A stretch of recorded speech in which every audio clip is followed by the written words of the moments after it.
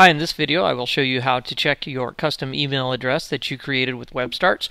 The first thing you'll need to do is log into your WebStarts account and click on the email icon located on the dashboard.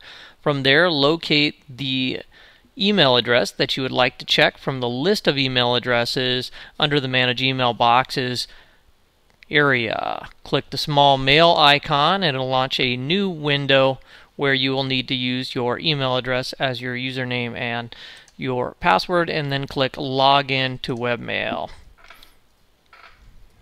I'll go ahead and do that now.